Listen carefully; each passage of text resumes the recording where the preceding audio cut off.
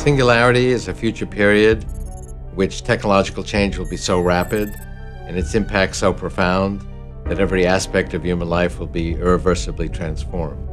The singularity is a metaphor borrowed from physics to describe what happens when you go through a black hole. Namely, the laws of physics as you know them no longer apply. So they've taken that metaphor from physics and applied it to the world of technology, innovation, and creativity. We're about to see the transformation of the human race. And the conversation I keep having in Silicon Valley goes something like this. People have no idea how fast the world is changing.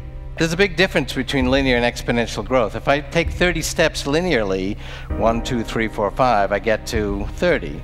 If I take 30 steps exponentially, 2, 4, 8, 16, I get to 1 billion. It makes a huge difference. And that really describes information technology. When I was a student at MIT, we all shared one computer, took up a whole building. The computer in your cell phone today is 1,000,000 times cheaper, 1,000,000 times smaller, 1,000 times more powerful. That's a billion-fold increase in capability per dollar that we've actually experienced since I was a student. And we're going to do it again in the next 25 years. A child in Mumbai having access to knowledge information as good as the President of the United States had 20 or 30 years ago. In 2023, the average computer we go and buy from Best Buy, if they're still around, is now calculating at 10 to the 16th cycles per second, which a neurophysiologist will tell you that's the rate at which your brain does calculations. So what happens when you can buy a human brain for $1,000? And exponential change doesn't end, right? It continues to compound. In the next 25 years, this will shrink down, most likely to a device the size of a blood cell. It'll go in our bodies and brains, reverse engineering us from inside out. And these technologies, computers, sensors, networks, AI, robotics, 3D printing, AR, VR, synthetic biology, are literally recombining and giving us unexpected convergent consequences. You can be an expert in one area, but actually understanding where these come together and what they do, the new business models, are transforming our planet.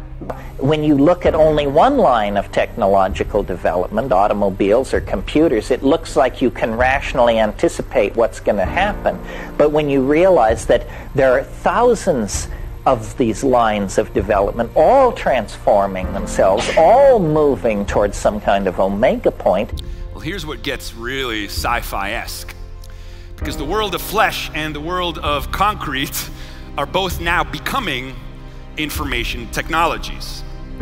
And so what that means is that they are now subject to the same exponential progress that we've seen in information tech, in digital tech. Short term, we have to realize that as robots become more sophisticated, more intelligent, there is a chance that they could become very, very superior to us, in which case we should think about merging with them. So your calculator is smarter than you are in arithmetic already. Your GPS is smarter than you are in spatial navigation. Google, Bing are smarter than you are in long-term memory. When Deep Blue beat the world's best chess champion, people thought it was the end of chess. But actually, it turns out that today, the best chess champion in the world is not an AI. And it's not a human. It's the team of a human and an AI. We're heading towards a world of an indefinite lifespan. These are crazy ideas, but they're coming because the tools we have to enable them are accelerating faster than we could possibly know. In addition to radical life extension, we're going to have radical life expansion. We're going to have millions of virtual environments to explore. We're going to literally expand our brains. A very near future where a new generation of artists and poets would be writing genomes, the fluency that Blake and Byron wrote verses, and the canvas of life itself becoming a canvas for our artistry and our creativity. As we continue to essentially turn our minds inside out and live inside of the condensation of our own imagination and be able to realize and engender our dreams in the world in real time, well, fuck, that's a singularity. We are all gathered here at the end game of developmental processes on this planet. We are about to become unrecognizable, to ourselves as a species.